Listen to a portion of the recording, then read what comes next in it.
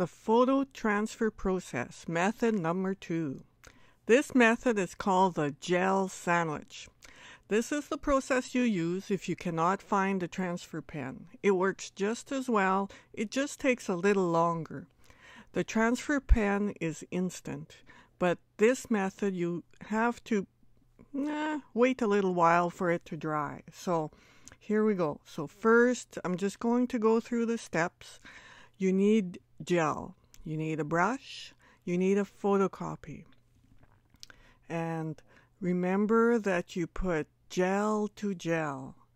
And at the end, you have to let the transfer dry 24 hours before you remove the paper. So let's watch the video now, and you'll understand what I'm talking about.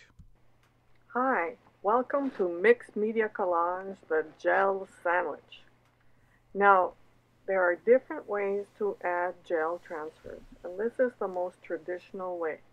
So first you put gel on your painting surface, just like that. Make sure it's nice and even. Then you put gel on your photocopy, just like that. Make sure it's even.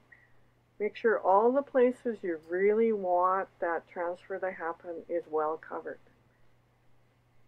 Then you add the photocopy to the canvas. So it's a sandwich, gel to gel.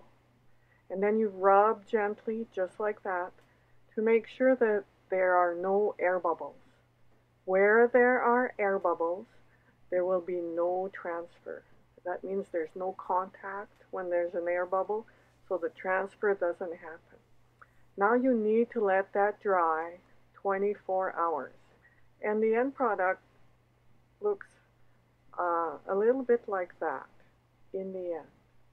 So keep watching for the next step and try this now.